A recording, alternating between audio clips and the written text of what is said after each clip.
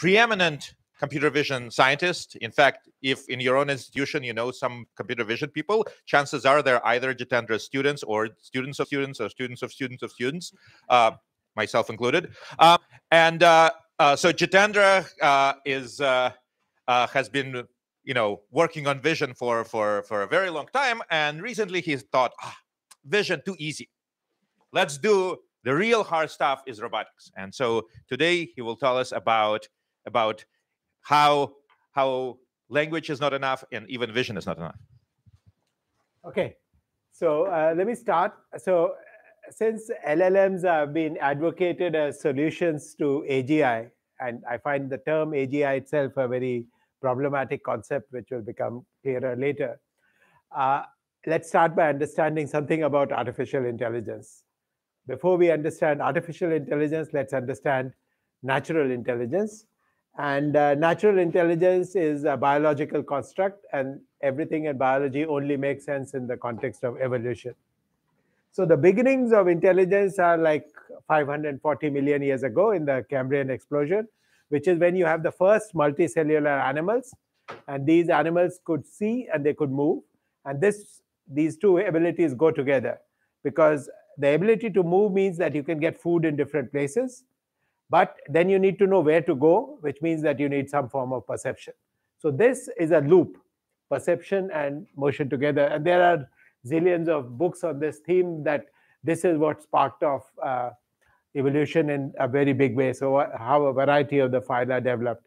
And there's a line from Gibson: we see in order to move and we move in order to see. So one little example: predator and prey relationship cause an evolutionary arms race. And that's very related to this, right? So if there's a prey, they will evolve camouflage. A predator will try to detect the prey in spite of the camouflage. The prey will try to move away, then the predator has to move faster to catch the prey, and so on and so forth. Okay, there's a very long history there, which I will not recap. But if you move to the hominid line, something like the last 7 million years ago, you have the development of bipedalism. Instead of 4 legs, we were walking on 2 legs and our hands were free, which enabled tool making. And that there's an interesting story there, which is that the development of the brain follows the development of the hand, because with the hand you could make tools which gave an incentive for sort of problem solving and modifying your environment in various ways. And I don't mean to imply that this is the only branch of intelligence. The octopus is an equally valid branch of intelligence, and many others. Their evolution should not be thought of as in this sense of scale of nature, that there is one line which culminates with humans, above whom there are angels, and above whom there is God. Okay, this is nonsense. It's really like a bush spreading out in many different directions.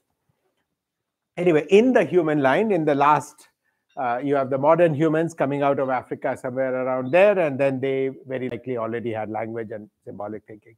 So if you think of evolution and the development of intelligence as spanning 24 hours, language the last 1 or 2 or 3 minutes of that. Okay, so therefore that has to just instinctively make you cautious of a theory which says that all of intelligence resides in those last 2 or 3 minutes. There are continuity arguments that you can make here, right? And actually, there was a slide in the previous talk, sort of in the beginning, which said that language is an ability which humans have. It's uniquely human, but it comes in the context of all these other abilities which are pretty similar between us and primates and everybody else. The brain of a primate, the visual area, the motor cortex, they're very similar to what we have. They're in the same places, similar structure, etc., etc. All these findings were done initially on primates and then repeated on humans. So that's the core of my argument. So, okay, now let's contrast this with this fact that we've had incredible success with large language models, right? And you can't open the newspaper without reading all about this. And what I want to contrast this with is that there are certain abilities we still don't have. I mean, we kind of are We kind of have it. I mean, maybe in a couple of years it'll be there, but we have had this era of, this is a Elon Musk quote from 2019, that we will have million taxis in the next year and so on. The short summary I would say is that the ability, self-driving cars, which a 16-year-old can do in like 20 hours of training, right? That has proved to be very, very hard for machines to recapitulate. Whereas the law exam, right? The law exam is at the 90 percentile. So there's something which is jarring about this. And let me make it even more extreme. So here's a set of tasks I picked. There's a set of verbs which correspond to activities that you can do in a kitchen. And a 12-year-old can probably do all of these. Okay, and no robot can today. No single robot can do all of these tasks. And this is, of course, well known in AI, but somehow surprisingly not in the popular media. I do not read all these articles that I read in the New York Times and Washington Post. They do not talk about this. In the AI literature, this is called Moravec's paradox. And Moravec said it in a certain way, which is it's comparatively easy to make computers exhibit adult-level performance on intelligence tests or playing checkers, but difficult to have the skills of a 1-year-old. I think Pinker said it more pithily, because Pinker does say everything more pithily. The hard problems are easy and the easy problems are hard. Okay, and the gardeners, receptionists, and cooks are secure in their jobs for days to come, for years, decades to come. So I believe this to be true.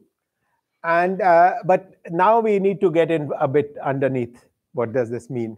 Why is this? And Moravec's argument, I think, was slightly flawed. Moravec's original argument was that what we are trying to do in AI is reverse engineering. And if we are trying to reverse engineer, then the abilities which are much older in evolution will be harder to reverse engineer. And that is a valid description of the paradigm as existed, decades ago. But that's not the paradigm today. The paradigm today is that we are not relying on our ingenuity. We are relying on data. The data has the ingenuity. So therefore, the question must be about what data is available. And it is in data that we find that language the language folks, like my friends here, like Chris Manning and Yejen, they have lucked out. Because all of language, so much of language is available on the web, right? Everything has been put up on the web, and then you can, everything from Reddit and books and everything, Wikipedia, it's all there, and so you can start from that. Now, if you think about the sensory motor experience, the equivalent of that is uploading when I go about my daily activity, I see something, it activates, and some muscles are activated. So the right counterpart would be my sensory motor record uploaded to the web, and for all of humanity. If we had that, then we would have the kind of counterpart of this data. But this is not feasible. This is not happening, right? We would never consent to that in any case. So, somebody had a question? Huh? YouTube has a part of the data. YouTube has it doesn't give you the full sensory motor experience, because you see, but you do not know the muscle activations, for example, of the people. You make the same argument for language. You see the words, but you don't see the thinking. Fair enough. Yeah, but a bigger part is missing, I would argue. Okay, but anyway, we can debate that. Yeah. So anyway, I will argue that the available digitized data on the web is largely missing, and so anyway, that's one remark. Then I want to get into a little bit into robotics and what makes robotics hard, because it's not the same way in which other tasks are hard. So this is a robot which we built in our group, and here it is in a rocky area. And this is and this is this on, and it's a blind robot, by the way.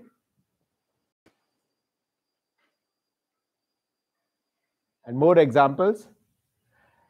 And now, of course, you will say that this is you've seen lots of examples of this from the Boston Dynamics people who upload YouTube videos.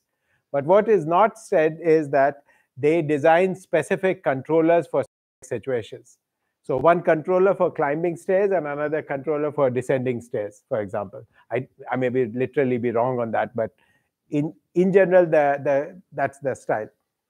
And whereas here, everything that I've shown you corresponds to one policy in all situations. And it's a blind robot. So I want to use this to make some historical remarks. But first, let's think about pattern recognition versus control theory. So pattern recognition was kind of this area which was in the 1950s equally prominent as symbolic AI. Then what happened is that symbolic AI took off, at least in computer science departments, and pattern recognition was the poor cousin hanging around in E departments and stat departments by and large. But what they emphasized was generalization as the central problem. In control, you need, what is generalization? You need two things. You need robustness to disturbances, and you need adaptation to varying physical conditions. So this adaptation is a counterpart of generalization. You need the robot to walk in all these different conditions. And an example of that is that in this picture where there is one policy which walks in all of these situations. Okay, another historical remark. The 1950s were a very fervent period where lots and lots of stuff happened, because it's like the post-war, computers emerged. There was a lot of interdisciplinary communication, because during World War II, teams were set up which were interdisciplinary in nature. So you had essentially many of these ideas which are from the late 50s or early 60s. And there is I haven't listed sort of symbolic AI, where they asserted certain theses which have turned out to be, I think, quite misguided. For example, the symbol system hypothesis of Newell and Simon. You should read Newell and Simon's Turing Award lecture, which, if you read today in the light of what we know about word-to-vec and so on, it just seems wrong. Whereas when I was a kid, when I read it, I said, oh, of course they are right. And that was the logic which led down the path of classical AI. The control theory people never believed in this. Control theory people believe in equations like that, where X is a vector and A is a matrix. Now, the limitation there are, of course, that it's all linear, because in the linear setting, you can do things analytically and work things out. Now, what I'm talking about in the classical framework can be seen very easily, because this is the dynamics of a system. X is a state vector which captures, classically in physics, its position and momentum and stuff like that. And A is capturing the dynamics, how it changes over time. And but this is a linear story, right? And this A, so in a classical control theory setup, this A is a constant, which is known, which is called systems identification, finding that out. And then you can work things out on paper and then implement it on a computer. And this is great. This is what took man to the moon. The Apollo mission would have failed if you didn't have the ability to stabilize trajectories and so forth. But today, what we can do with deep learning is that we can just do everything, allow everything to be nonlinear, which is a very, very big and powerful thing. And what we do is that we allow this A also to be changing, which is what you have to do for all these different terrains, for example. And that's what deep learning gives us. It takes the classical control theory way of thinking and combines it with this power of what we have to do is combine that with the power of deep learning. Okay, so now I'll take you through. So now, now let's talk about big data. So the success of LLMs is due to three different parts. One part are the power of SGD, if you will, right? One part of it is the availability of hardware, but a very important part of it is data, which, as I said, for language people, all the data is available on the web. So now, if we want to apply that magic, okay, of sort of algorithms, data, and compute, then where is the data going to come from? Okay. Now, here, typically, if you think about any robotics task, the most natural mapping is to reinforcement learning. sorry. So, I mean, in fact, optimal control, there's a classical setup of optimal control where you have a known dynamics, and then you have some cost function, which you're trying to optimize. So the cost function in this setting might be you want to minimize your energy and you want to walk as long as possible, right? I mean, this is a typical setup, and right now that is actually totally connected to reinforcement learning, because reinforcement learning is also an optimal control setup. It's just being optimized in a different way. So the classical control theory people will write down the model and analytically work out the optimal solution. Reinforcement learning is a way of solving that same, for minimizing that same cost function, but using basically fancy trial and error. Okay. Now, what's the problem with that? The problem with that is that it takes a very large number of trials. And when you have a physical robot, you can't do that very large number of trials. So what are the early successes of RL? If you see DeepMind, what did DeepMind become famous for? The big success, by deep learning took off, I mean, for some people with success in vision, but for some people with success at Go. Why? What's so unique about Go? Well, because you can play it in a simulator. Because you can play it in a simulator and you can do the billion trials and it's no problem. When you do a billion trials of a real robot, you are going to have to deal with wear and tear and all the rest of it, and it's not going to work so well. So this is, to me, the central problem. Reinforcement learning is a very natural tool to use, but reinforcement learning, given the algorithms we have today, when applied on physical systems, is problematic. Now, this is where we are lucky in the context of language, because the humans manage to learn with, I mean, the same is true for human learning of motor acts as it is for language. Humans are much more efficient learners. A human baby hears maybe a million words a month. That's the estimate that I've read, which is very small. So at the age of 10, how much would that be? That would be 100 million, right? Well, clearly, our language models are trained with much more than that. So our language models are able to get away with inefficiency in learning. Now, we have the same inefficiency in terms of human babies learning versus our machines learning, but we can't deal with that wear and tear. Yeah, Umesh. So, and what are the prospects of learning in robotics and simulation? Very high. That is actually half my talk. So from now on, since Umesh asked the right question, I didn't set him up for this. Basically, half my talk is, can we make this work in simulation? And I'll show you ways of doing that. And the other half of my talk is, what if it's not possible to do it in simulation? Then we have to try to make our learning process more efficient, the way human learning is more efficient. And those are the two strategies. And I am thoroughly opportunistic, and I'm trying both. Yeah. So now I'll tell you the simulation version. So this is the first half of the talk, which is, so we have, and the high level summary is, we developed this recipe called rapid motor adaptation, and I'll abbreviate it as RMA. And this is a trick that we have, which enables us to train in simulation and then transfer to the real world. And we have used this trick like 3 or 4 times. It's not an algorithm, but like a meta trick. So the way you can think of dynamic programming is not a specific algorithm, but like a template with which you can design algorithms in different settings. So this RMA is that. And I'll give you examples of that. Then the next half of my talk is going to be how to learn from data in the real world. And that's where actually there are good analogies with counterparts of the techniques which have been found worthwhile for language models. So let me give you like the 2-minute version of this RMA trick. So this is what we want eventually. So we want, so the policy is your controller, which outputs an action A, and it is given as input the state. So the state for a robot might be the joint angles of every of the legs of the robot and so on. A of t minus 1 is the action at the previous state. And so this is some nonlinear box. It's some neural network which outputs the action, which is desired joints and so forth, right? This is going to be trained in some way.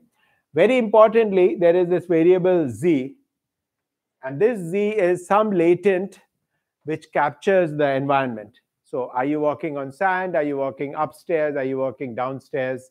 Things like that. Okay. And so the idea is that you make the policy depend not just on the state, but also on this variable z, which captures aspects of the environment. So in a linear system, this would be complicated, but in a nonlinear system, this information can be used to essentially change the equivalent of that matrix A because of this z. And then the problem is that we don't know what z is, right? So the z is in our, by the way, it's like a low dimensional vector. For us, it's like 8-dimensional or something like that. And this has to be estimated. And this is the clever part is this, that the z itself can be estimated by another neural network, which is operating at some meta level. And the intuition is something like this. Let's say I'm walking, so I walk. So I move my legs and feet and so forth.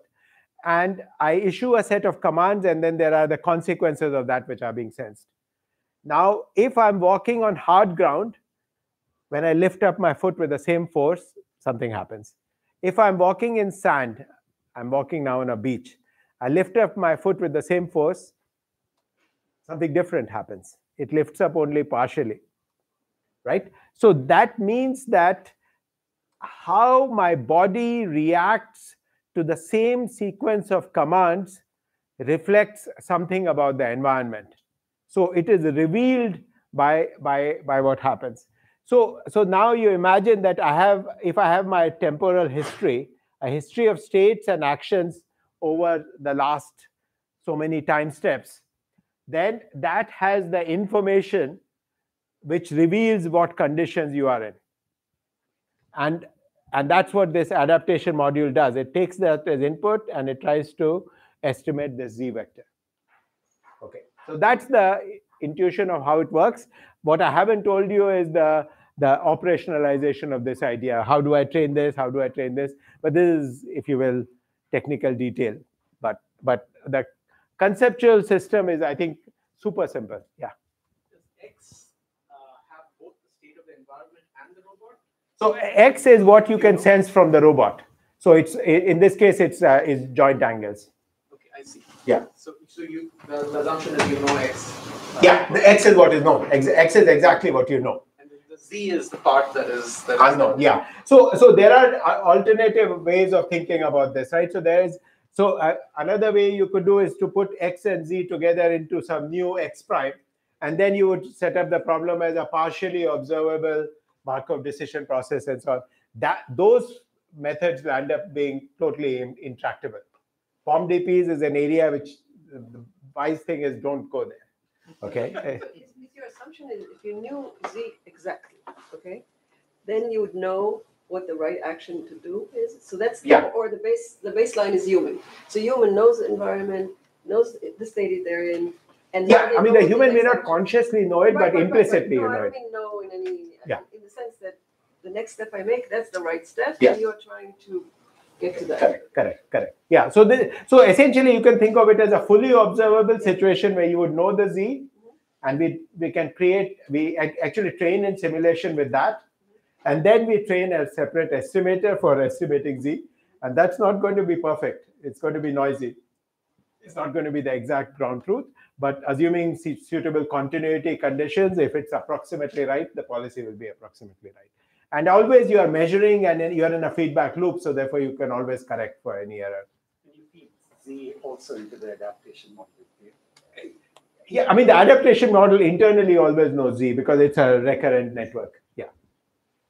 Okay, and that's it. By the way, this is so we have this thing we came up with a couple of years ago, and now we have milked it in different settings. And so the basic setup. So here's by the way, cool a little example. So this is okay. This is Ashish that you don't see, but you see him pouring olive oil. This was during the pandemic, so I told him take the robot home and work on it. So he used to sleep with the robot next to him, and led to extreme productivity. Okay, so so there is olive oil on this carpet, and now this robot is going to try to walk, and he makes it actually hard by putting some plastic on the socks on the robot, and then the robot tries to walk. Okay. So what did you see? You should see it sort of suffering a little bit. Let's do it in slow-mo.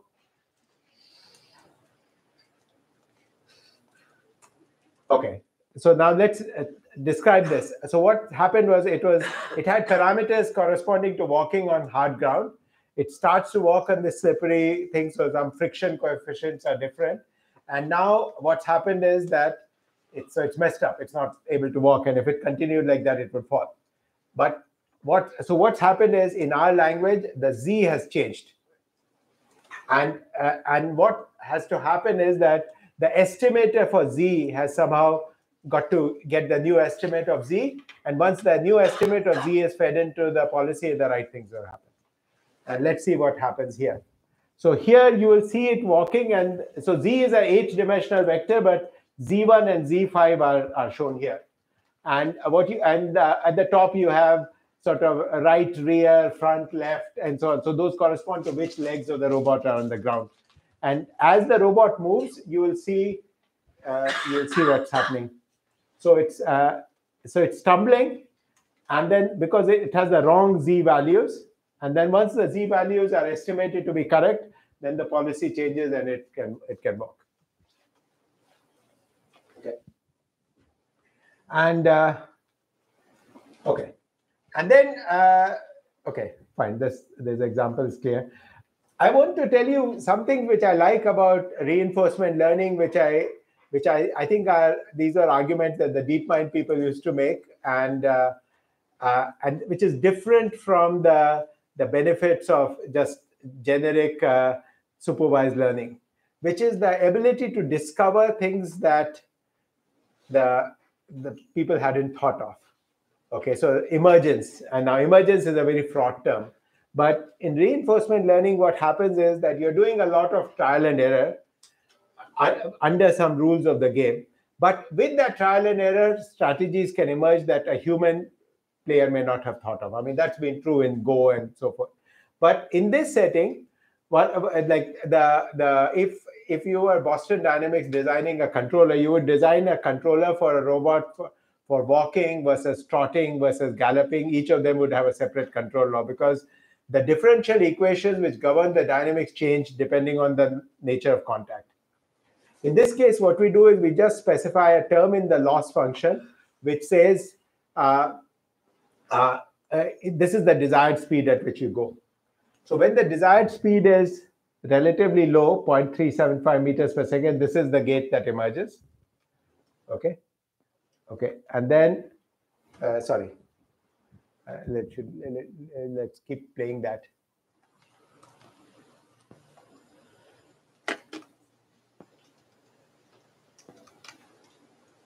Raise the volume. Okay, and now if I say give it a more higher desired speed, then if you notice the footfall pattern has changed. Okay, I did not program this in. I mean, all the robot is told is conserve energy and move forward. And then if you give it an even higher desired velocity, then these different speeds emerge. And this I would count as a genuine emergence phenomena. And there's a simple explanation for it. Energetics, and this people in biomechanics knew. At low speeds, walking is more energy efficient. At high speeds, running is more efficient. For a horse, you have a variety of gaits. And these curves sort of basically say that, and that's what you get. Okay, so let's continue with this template of walking. So far, I did blind walking, and blind people can walk perfectly well. So that's why you must start with that. But what do you need vision for? Okay, if I have to cross a river on stepping stones, I better have, it's good to have vision. And then, of course, in more difficult conditions like stairs and so forth. And so this is another paper which is going to try to use that same template. Okay, and here is the idea. So now we have our robot and it's got a camera on top, And this camera sees the depth in front of it, and that's the image of the depth in front of it. And we are trying to train a policy for it. And this policy is going to have some Z, which is a measure of the environment. And then this gamma is some measure of the geometry of the environment in front of it. So again, the geometry, you do not need a detailed geometry everywhere. What you want to do is to compress the geometry into a relatively small vector, and that vector is gamma for G for geometry, right? And which comes, okay. And basically now you have these two latent vectors which capture, one which is capturing things like friction and so forth, and one which is capturing things like some aspect of the geometry. And then and again, I'm skipping the details underneath the hood, but the high level story is quite simple.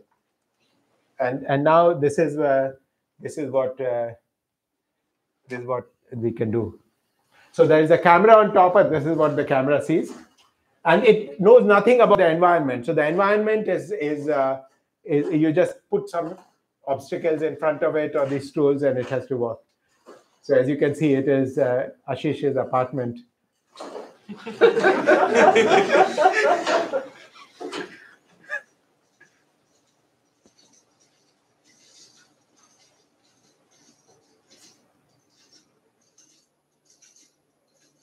This is rose garden, right? Yeah.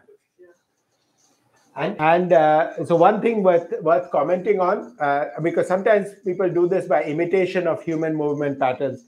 That wouldn't work because the steps are actually quite high for this, essentially this dog, right? And so the strategy it develops is one where it sort of the rear leg is sort of put out to the right, kind of like hurdles. When you see humans running hurdles, there's an aspect of this. So here it's suffering, but it manages to make it.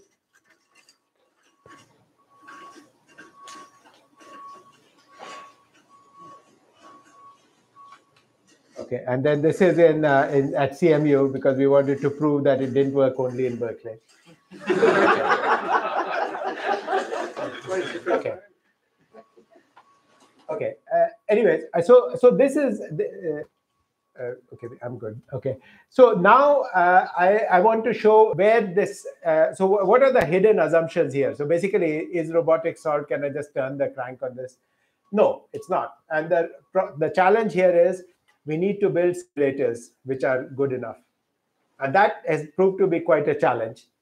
And the simulator doesn't have to be perfect because this adaptation process, which deals for variation from one real world condition to another, also deals with the variation from the simulator to the real world. See, for a physicist, these are all solved problems, but there are unknowns like you don't know the friction, you don't know the characteristics of the granular medium and so forth. So in theory, Newton's laws deal with everything, but in practice, implementing them means that you need to know all these parameters that you don't know, right? Okay, so what we did was we said, let's take a task which is representative of dexterous manipulation. So dexterous manipulation is how you can use your hands to manipulate objects. Okay, so like rotating an object in the hand. Okay, and then this is that task. So generalization here means that you are rotating different objects of differing mass and so on and so forth. And this is rotation about the z-axis. So again, the approach is you train in simulation. So you're training in simulation with like 1 billion trials. And then after that, you put it out in the real world. And these are the results. And this shows what this is. Okay. So there's a lot of variation because some objects are light, some are heavy, and so on and so forth. Okay. Now, this is a task that humans can do quite well. I mean, it's easy. But by the way, a 1-year-old couldn't do it, right? It takes some skill. Okay, now we took a version of this task, which I think is hard even for humans. And this is try to do the task for an arbitrary axis of rotation. So rotating about the z-axis is easy because essentially your fingers are holding up the object. Rotating about like the x-axis or y-axis or some arbitrary unit vector is more challenging because, I mean, just try it. I think if you try to rotate about x or y-axis, so z is vertical here, and X and Y are two arbitrary directions of the plane. Just try doing it yourself. You'll find that it's not easy. Okay. And when we did this, interestingly, what we found was, so this is that paper, we found that we could not do it blind. So the previous task demos you saw were all blind. But if you want to do a harder task, so this is a good story, which is that when you walk in easy terrain, you don't need vision. But when you walk in hard terrain, you need vision. Here, when you're trying to do the more difficult rotation task, you need full sensing. And sensing means vision and obviously touch, what you have in your fingers. And here is the final proof. Let me see if this works. So here, okay, there's an axis of rotation which is listed. So anyway, there's a Cartesian product here of different axes of rotation and different objects, and it okay, you can see what it does. And okay, machinery, the details don't matter. The main point is, again, the same high-level template of RMA works, which is you use your sensing to, over a longer time interval, to estimate some aspects of this Z vector. And by the way, there's a little observation here that there are two different time scales involved. There's a time scale at which you're moving all your joints, and then there's a time scale at which you're adapting, and that adapting is over a slower time scale. And it works because we don't fall instantaneously. See, if I'm falling, and now let me do something which I didn't expect. I will stumble, and that stumble is like half a second worth. And if I can recover in that half a second, I'm okay. And that is basically what is going on in these things. There is a fast time scale at which you move your joints, and there is a slower time scale at which you adapt. And so long as you have that leeway, you are good. Okay, and there are some things which, so we get this very pretty result, which is that blind, the performance is like this, and this is when you have full ground truth, and just touch is just, okay, one of these is just vision, one of these is just touch, and this is vision and touch. I have a question related to what you said earlier, which is when you showed us the videos of the dog moving across various obstacles and so on. Is it is it that adaptive mechanism that you described, or is it that if it comes to a place where it might fall off, that it does best effort, or does it actually stop and say, well, can't do it? It doesn't say I can't do it because it's been because the cost function that it has is trying to always keep it moving. The cost function is always try to move. Right. Is it much harder if you try to put in a cost function where you say, well? No. That's like one layer above. I haven't shown you some. We have some recent results where we now took this dog and we put strategic behavior like game theory.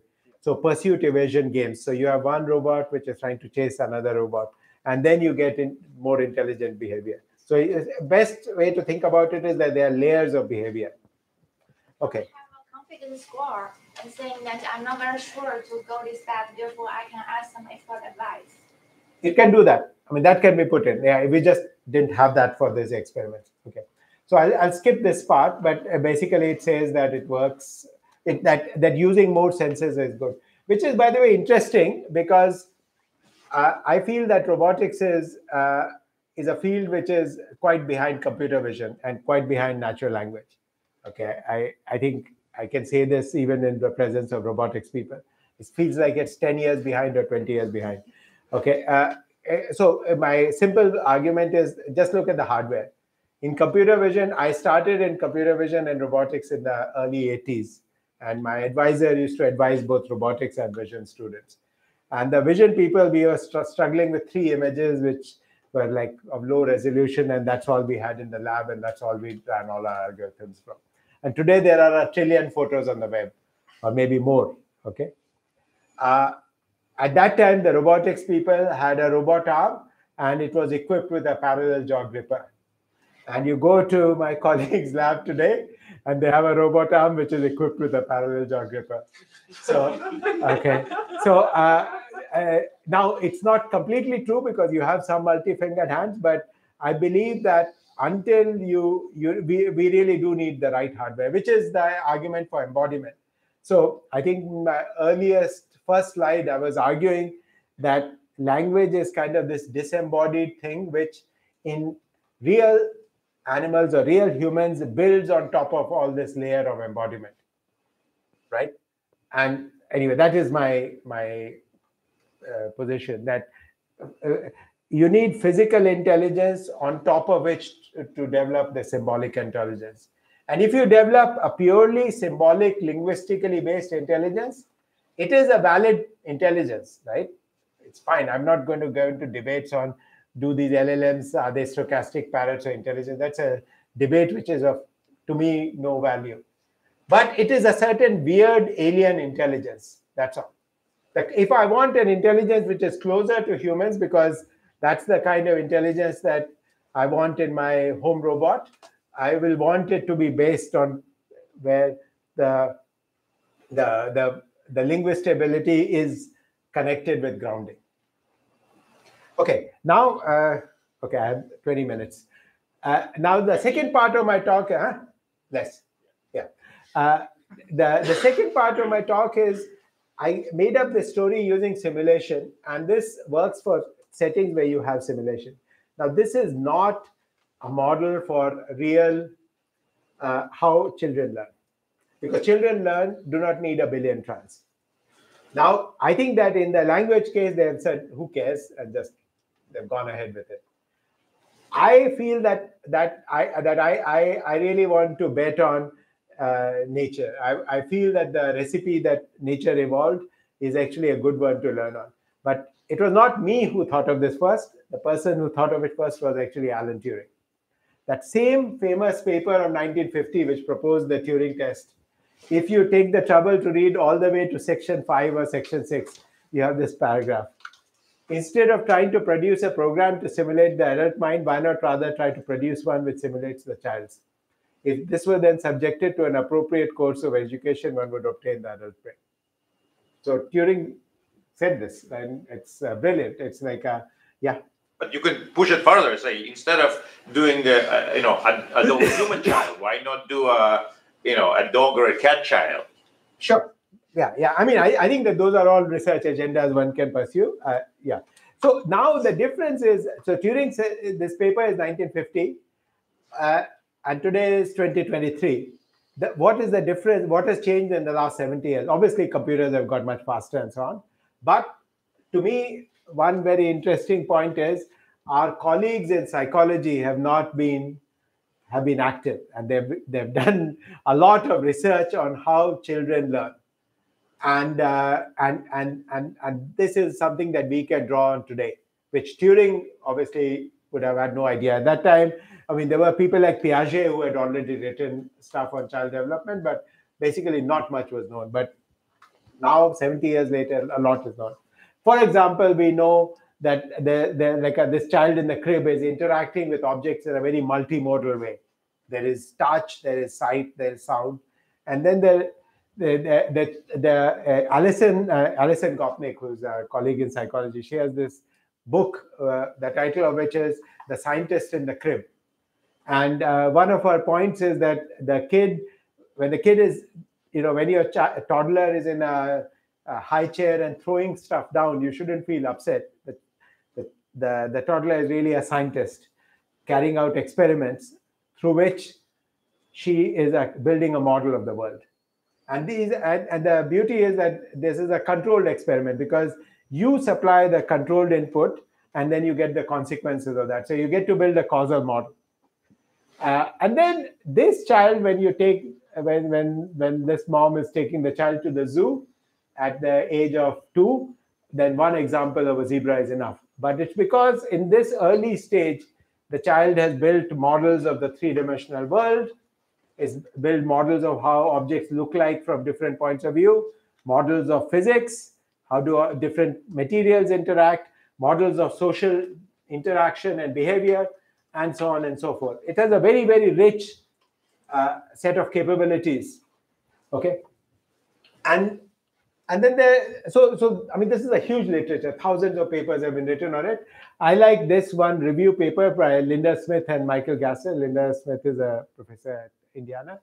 And they have tried to boil it down to some 6 principles of childhood learning. And one is multimodality, so the use of different senses all at the same time. Incremental, so there are stages of learning. So here's what we know. When a child is born, what does the child look at most preferentially?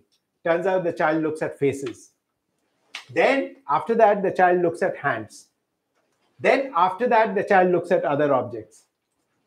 Okay.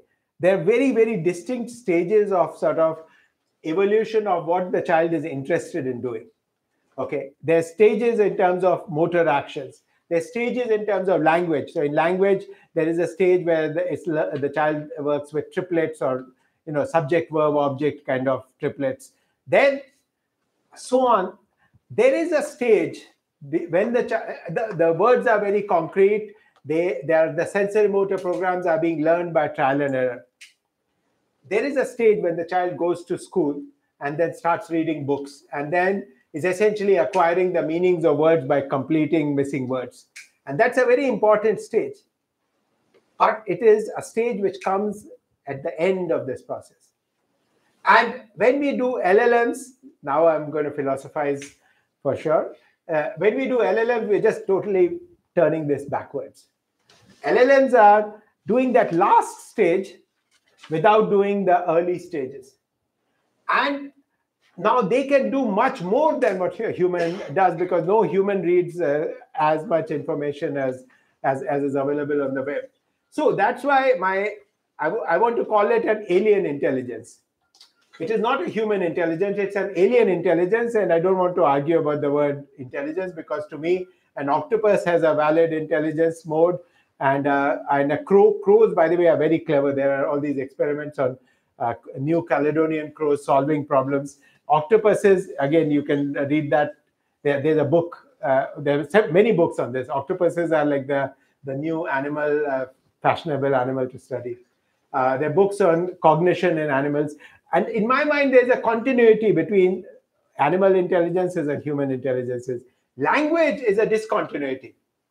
So picking language as the model of intelligence, this is wrong. This is something just fundamentally inept about it. I'm not trying to say language is unimportant. Language is very important. It's uniquely human. But don't make that the model of intelligence, because that is the one discontinuity with respect to all the N-1 species that we have. Okay?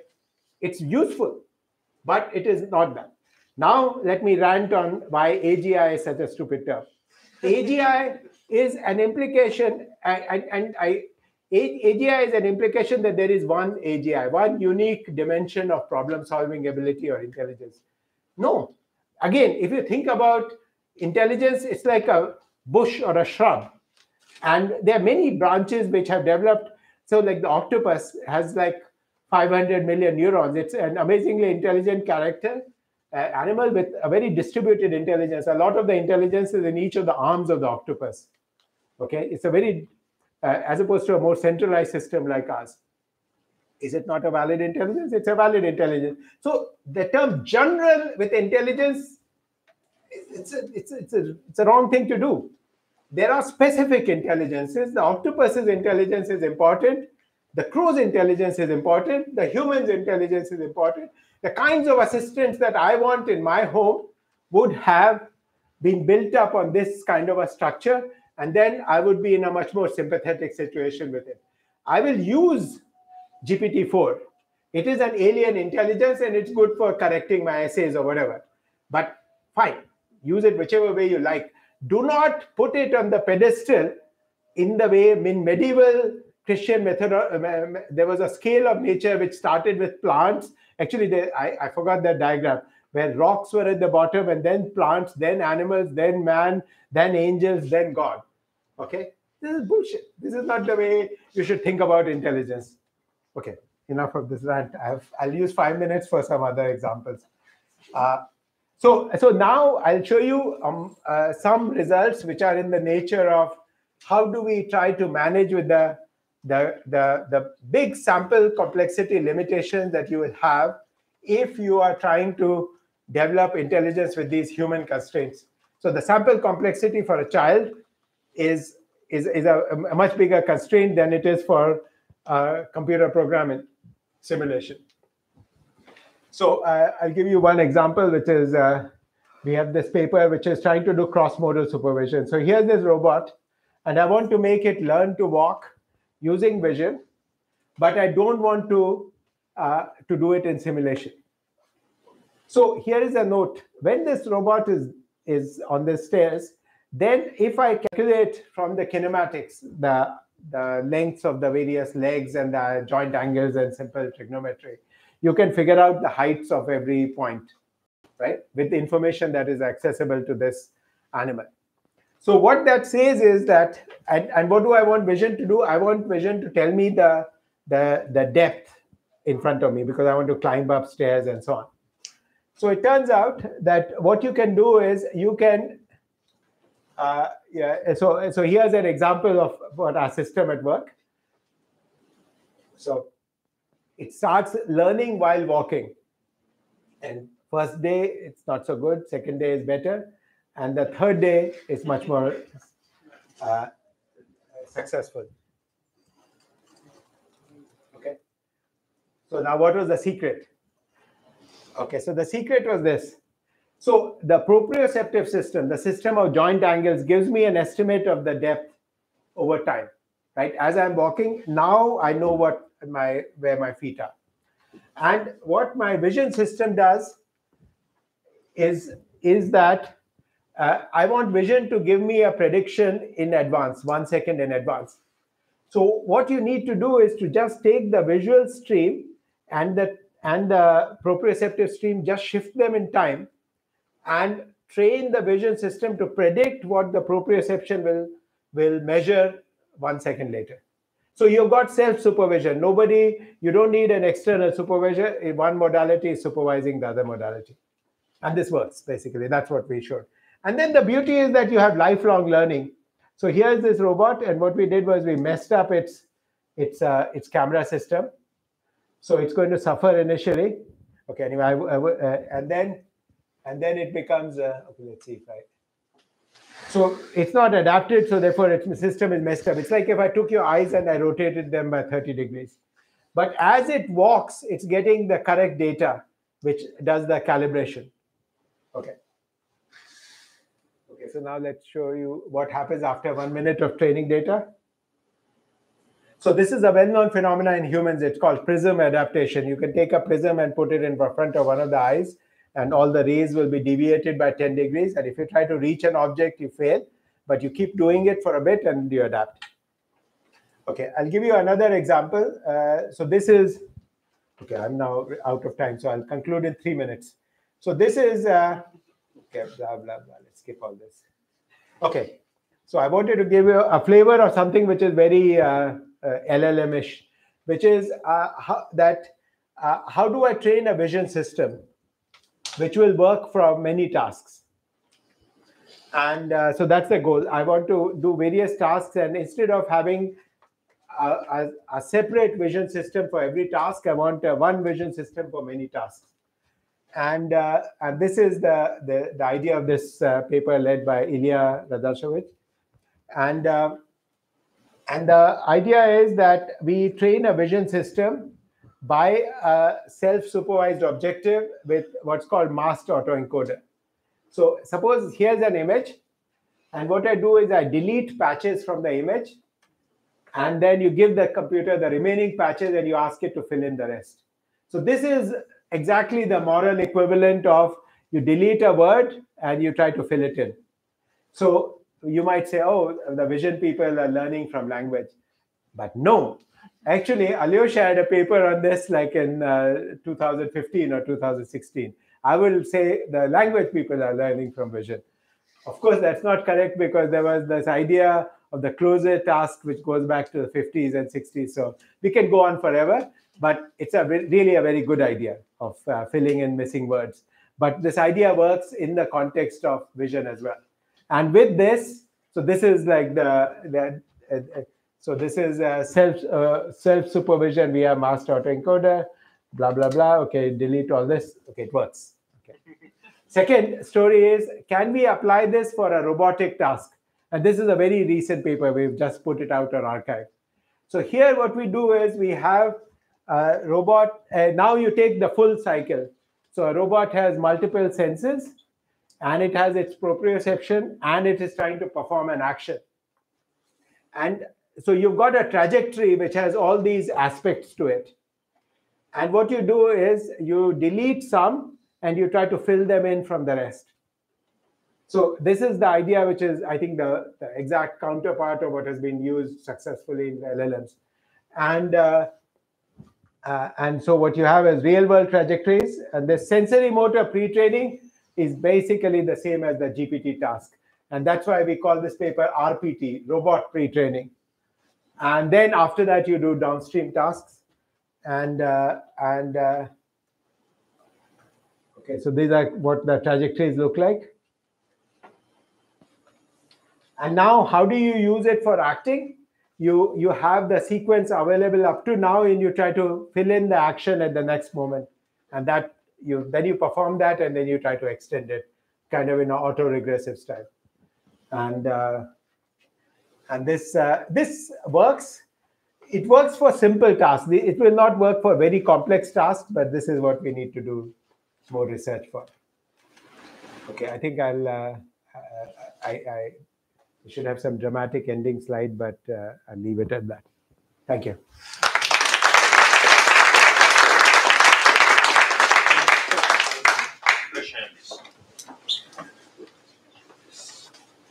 So I'm no expert in language or robotics, but just a little pushback about your thing that intelligence shouldn't be learned from language. So in all your examples, and I assume that that's true in general, the robot is alone. He's not interacting with another robot. Whereas in the language model, you could sort of think about these different agents talking to each other, understanding what the other person. So there's something about interaction that requires intelligence, I guess. And interaction seems to be better suited to be learned through the language, at least today. Yeah, so I think, again, I deleted those slides from my talk, which is about social learning. So social learning is very important, okay? And social learning is mediated partially through language and partially through imitation. So social just means learning from other people. And in humans, we can call this culture. But you have that actually in gorilla colonies as well, and families of crows. If one crow figures out a trick, other crows figure out that trick too, by just observing. Okay, so I totally agree with you that social learning is a very big part of it. Social learning is probably made more efficient by language. I don't want to go down the path of saying language is useless. Okay, I'm certainly using language to argue that language is useless is a self-contradiction. I am merely objecting to language imperialism, which is what is happening right now. I feel that language has its place. Language is uniquely human, but intelligence is not uniquely human. And so it's the cherry on the cake, or the last 5%, or if you want to call it the last 50%. I have no objection to that. I just want to object to a theory of language, which is a theory of intelligence, which is based exclusively on language. That's what I object to. Along the questions that Shafi has directed, there are a lot of approaches, for example, using multimodal in language. So do you think there is a possibility to put the robotics as a sequential task and get some more information from the language? Maybe they'll share similar patterns. Yeah, no. So again, I mean, the last thing which I showed was learning from trajectories, and trajectories are one-dimensional, just like language. So there, it does feel similar, but the point, and there is work, by the way, the group which has done most on this is Google. Google have spent a lot of time in the last couple of years trying to show that learning robotics tasks through language. And our point was to show the language is unnecessary for that. I think language will be necessary for the later stages of sort of higher level planning, for communication with a human and so on. But basic motor tasks, I mean, an ape can do it perfectly well. A crow can do it perfectly well. An octopus can do it perfectly well. They don't need language. A sequential solving of physical problem-solving tasks in the world does not need language. Language is convenient for talking to other people about it. Like we can, I can talk with Yejen about the last mammoth hunt we had 3 days ago, displaced in space and time. Language is good for that kind of stuff. Language has value, not a language, anti-language. I'm just saying language is not the symbol of intelligence. Response from the language imperialist corner? Yeah, so whenever Jitendra or Alyosha says language is not as important as you think, language people, for reasons that I cannot explain, I love it. But I disagree, of course. To spice things up, though, I might add that one of your Berkeley colleagues, whose name I'm not going to mention, surprised me by saying that, oh, he's so excited about LLMs because it represents the interactive behavior knowledge about the world. Like, it's almost like there's a lot of world knowledge baked in, because it's coming from interactive data, which I think was also what Shafi was going after in her comment. But I agree and disagree even with that, in the sense that yes, language does record the social and interactive aspects of human lives, but on the other hand, it is not the case that LLMs actually learned through interactions in the way that humans would have, and being able to hypothesize and experiment in the way that Alison Gopnik was pitching in her books about how children learn as a scientist, as a philosopher. On that note, though, because you're going so fast toward the end, I wasn't sure whether your exploration in this robotics space actually was able to touch on that experimental aspect of human child learning. Like, learning about the causality, learning. No, we don't. So there is a part of it which actually Alyosha has done this kind of work more than I have, which is that you want to have exploration without regard to a specific objective, and then you want to record the consequences of that. And I believe in that, but the work that I showed did not have that. Cool. So I guess this might be a bit galaxy brain, but I wonder, so you mentioned that implementing simulation environment is really important for some of these tasks. And I wonder, what kind of skills do roboticists need to implement simulation environment? And I just wonder, like, whether at one point we can have large language models to do it. And in that way, we can use an alien intelligence to help us build human intelligence faster. No, these simulation environments, they are like major engineering efforts, because the physics is known, right? Theoretically, this is like known 200 years ago. The question is to do it fast, because we need to run 1 billion trials. So it's an engineering problem. So the group which is currently the dominant group in this is NVIDIA, because they have access to the GPUs, they have access to the low-level software, CUDA programmers, and all the rest of it. So there's a group led by Dieter Fox, who is also at UW, who I think they're like Isaac, Jim, and so on. So I quite like that line of work. It's to me, it's a scientific question. Can we learn with 1 million trials rather than 1 billion trials? 1 billion trials will make it work in simulation. Like all our walking stuff, 1 billion trials. That's a good rule of thumb. Whereas for a human, we have data on Karen Adolph at NYU. She has actually done observations of kids learning to walk. And kids fall a lot, by the way. So it's not that they learn with zero trial and error. They fall a lot, but it's not a billion times. And so if I can be off, improve things by a factor of 3 and 10 to the 3, then I think we can do learning in the real world. That's, to me, the scientific goal. All right, let's thank Jitendra again. We now break for lunch and reconvene at 2 p.m.